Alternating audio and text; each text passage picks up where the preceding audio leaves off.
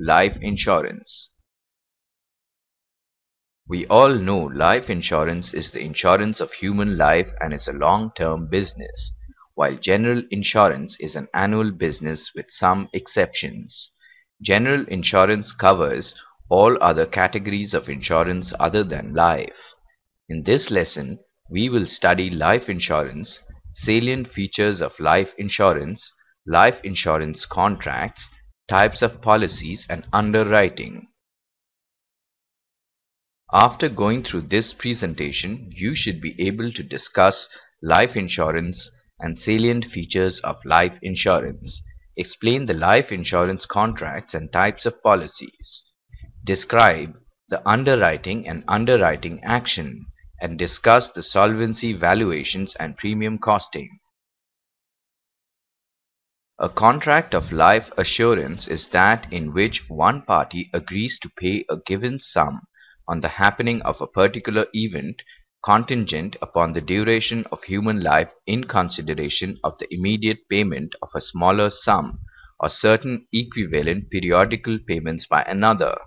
Life insurance business is the business of effecting contract upon human life. An untimely and premature death of the bread earner brings economic disaster to the dependent family.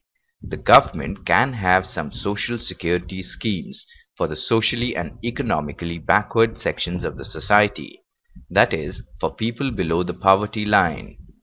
Group efforts can be made available through group life or accident or health insurance schemes. A person makes his own personal financial plan and decides where he would like to invest his savings. Several instruments are offered by the public sector and private sector.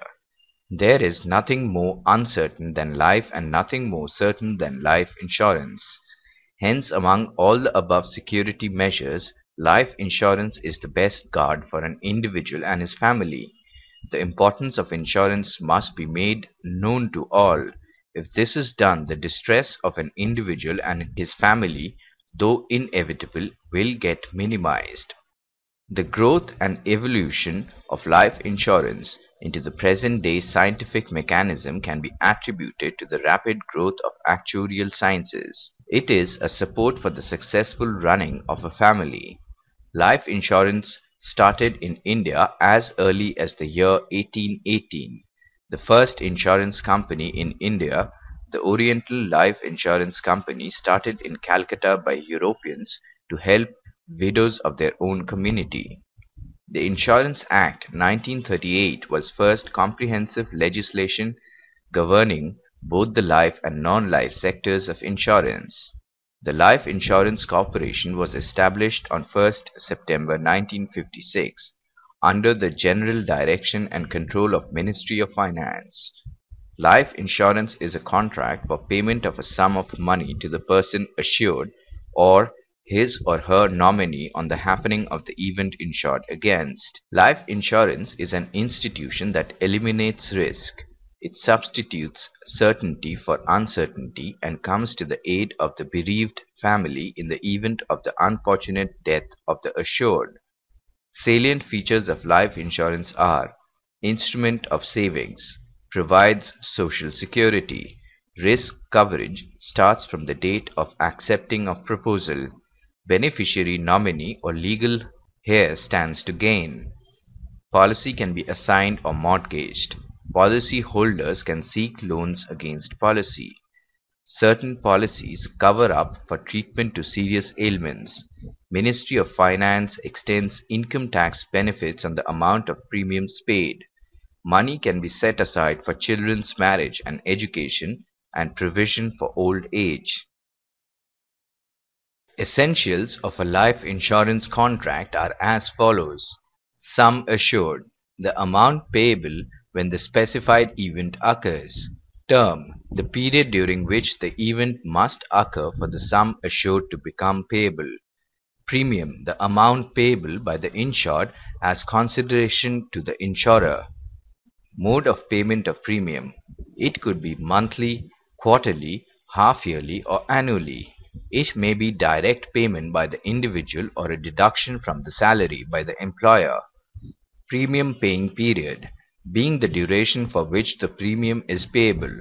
This may be the same or less than the term. Participation in profits. Whether the policy will participate or not participate in the surplus generated by the insurer.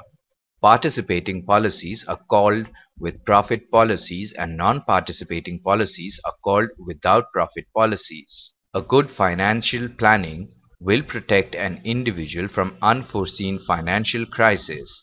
It will provide required financial support and confidence. Financial planning can be done for long-term or short-term, depending upon the need to cover the entire life or part thereof of an individual. Any person who has attained majority and is not found ineligible to enter into a valid contract can take out a life insurance policy for himself and on those in whom he has insurable interest. Life insurers offer various forms of term plans and traditional life policies as well as interest-sensitive products which have become more prevalent since the mid-1980s. Term insurance provides protection for a specified period of time. This period could be as short as 1 year or provide coverage for a specific number of years, such as 5, 10, and 20 years, or to a specified age as high as 80. Policies are sold with various premium guarantees. The longer the guarantee, the higher the initial premium.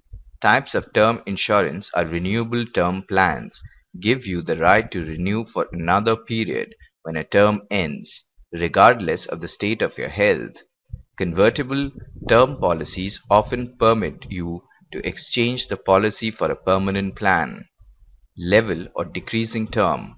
Under a level term policy, the face amount of the policy remains the same for the entire period. Adjustable premium. Traditionally, insurers have not had the right to change premiums after the policy is sold. Permanent insurance term insurance is designed to provide protection for a specified time period. Permanent insurance is designed to provide coverage for your entire lifetime. There are two basic categories of permanent insurance: traditional and interest sensitive, each with a number of variations. Traditional whole life policies are based upon long-term estimates of expense, interest, and mortality. The premium, death benefits, and cash values are stated in the policy. While insurers guarantee stated benefits on traditional contracts far into the future based on long-term and overall company experience, they allocate investment earnings differently on interest-sensitive whole life in order to better reflect current fluctuations in interest rates. Traditional variable life provides a minimum guaranteed death benefit, but many universal variable life products do not, and should investment experience be bad, coverage will terminate if substantially higher premium payments are not made. Credit life insurance need not be purchased from the organization granting the loan. Debit insurance is insurance with premiums payable monthly, which are meant to be collected by the agent at your home. Joint life insurance provides coverage for two or more persons with a death benefit payable at the first death. Endowment insurance provides for the payment of the face amount to your beneficiary if death occurs within a specific period of time. Senior life insurance, sometimes referred to as graded death benefit plans, and provides eligible older applicants with minimal whole life coverage without a medical examination. Life insurance underwriting is about risk assessment, just as life insurance is about risk management. The premise for underwriting does not arise from the mere existence of risk, but from the reality that all risks are not equivalent. Underwriting in a general sense is concerned with the insurer's risk selection. Insurers employ life underwriters to review life insurance applications. Life insurance underwriting is based on the hazards presented by an applicant. Physical hazards, moral hazards, and occupational hazards are just some of the risk areas examined. Medical underwriting type of underwriting can take place with or without medical examinations. Sometimes the underwriter requires a combination of warranties and representations from the applicant and medical tests. This depends on the applicant's age and coverage sought typically. Information such as family history and personal medical history will be sought in this phase. In occupation or lifestyle underwriting, the underwriter also requires basic information about activities undertaken for employment or enjoyment. Risky jobs include the armed services, pilots, and construction. Activities that are considered hazardous include racing and skydiving, for instance. Financial underwriting involves the policy owner and insured if the two are different people. It is used to detect moral hazard and also to ensure that people don't speculate on their own lives by taking out far more insurance than they are worth. Once a life insurance application is reviewed, it is then assessed in terms of the risk posed by the applicant. The proposed insured is classified into one of the four risk groups, such as standard risk. This is the normal rating. Substandard risk can be accepted but at a higher premium rate. Declined risk. This is a risk that is too high for the insurer to accept. Preferred risk, one that is granted a premium lower than the standard rate. The result of life insurance underwriting is that an application is declined, deferred, or accepted. With a deferral, the underwriter temporarily refuses to accept the policy until a particular condition is addressed. Life insurance underwriting is about safeguarding the insurer against anti-selection. It also allows the insurer to select suitable risk in order to prevent guaranteed underwriting losses. Underwriting also serves to ensure that the insurer charges a premium that is related to the level of risk presented. There are many different possible approaches to determination of asset or liability values and required solvency margins in life insurance. First is general principles and issues. The financial strength of a life insurance entity should be assessed by reference to the extent to which the values disclosed for its assets and liabilities contain prudential margins relative to fair or open market value. Financial performance is a separate measure and will also be of importance to these interest groups, though greater emphasis may well be placed on this by shareholders, analysts, and security regulators. The issues relative to financial reporting in life insurance generally revolve around consistency issues, reporting issues, and disclosure issues. Next is historical perspective. Historically, insurance accounting has been driven by the needs of the regulators, with the same statutory accounts being presented to other audiences. Consequences were often that there was no way of assessing hidden reserves in both assets and liabilities, which contributed to the financial strength of life companies. Next is international position, a broad assessment of current accounting or regulatory reporting practices in four major developed insurance markets: USA, UK, Canada, Australia, reveal that only two, Canada and Australia, use the same asset or liability valuation basis for both shareholder and statutory accounts, and all have sought to achieve consistency between asset and liability valuation methods in shareholder accounts, though US GAAP has some deficiencies in this area. Next is valuation of assets. The basic alternatives are to use historic or market values or some basis of valuation which lies between these two extremes by gradually marking assets to market value according to some smoothing formula which is designed to reduce the impact of short-term fluctuations in market values.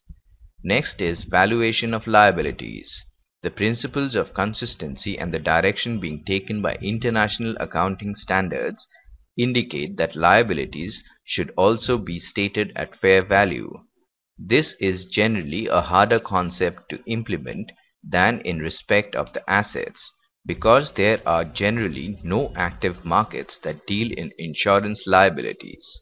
It implies that liabilities will be determined on a prospective gross premium basis as the discounted value of future expected cash flows.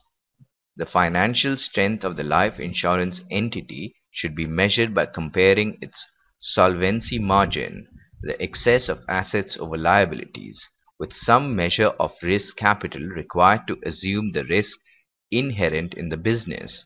The amount of required capital should be representative of the level of risk inherent in the business. Such risk generally being of a pricing or experience and asset default nature. The premium rate for a life insurance policy is based on two underlying concepts: mortality and interest. A third variable is the expense factor, which is the amount the company adds to the cost of the policy to cover operating cost of selling insurance, investing the premiums, and paying claims. Mortality tables are used to give the company a basic estimate of how much money it will need to pay for death claims each year. By using a mortality table, a life insurer can determine the average life expectancy for each age group. The second factor used in calculating the premium is interest earnings. Companies invest your premiums in bonds, stocks, mortgages, real estate, etc., and assume they will earn a certain rate of interest on these invested funds. The third consideration is the expense of operating the company. The company estimates such expenses as salaries, agents' compensation, rent, legal fees, postage, etc. The amount charged to cover each policy's share of expenses of operation is called the expense loading. Life insurance is the best approach for tax planning or saving. The Indian government has declared tax incentives for life insurance products.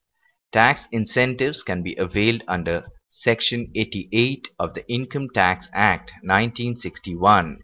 Any individual can claim a rebate of 20% on the annual premium paid towards life insurance for his or her life and for his or her children or adult children. Now let us check if we have understood the various concepts discussed in this lesson clearly. The principle of risk sharing only works when the law of large numbers is operational. Right or wrong? Right. Whole life policies have no fixed end date for the policy. Only the premium exists and is paid to the named beneficiary. Right or wrong? Right. Term insurance is not for a specific period and has the lowest possible death benefits among all insurance plans. Right or wrong? Wrong. Before we end, let us briefly revise what we have studied till so far. A contract of life assurance is that in which one party agrees to pay a given sum on the happening of a particular event contingent upon the duration of human life in consideration of the immediate payment of a smaller sum or certain equivalent periodical payments by another. Life insurance business is the business of effecting contract upon human life. The growth and evolution of life insurance into the present-day scientific mechanism can be attributed to the rapid growth of actuarial sciences. It is a support for the successful running of a family. Life insurance started in India as early as year 1818. A good financial planning will protect an individual from unforeseen financial crisis. It will provide required financial support and confidence. Term insurance provides protection for a specified period of time. Renewable term plans give you the right to renew for another period when a term ends, regardless of the state of your health. Convertible term policies often permit you to exchange the policy for a permanent plan. Senior life insurance, sometimes referred to as graded death benefit plans, and provides eligible older applicants with minimal whole life coverage without a medical examination. Life insurance underwriting is about risk assessment, just as life insurance is about risk management. The premise for underwriting does not arise from the mere existence of risk, but from the reality that all risks are not equivalent. Underwriting also serves to ensure that the insurer charges a premium that is related to the level of risk presented. The premium rate for a life insurance policy is based on two underlying concepts: mortality and interest.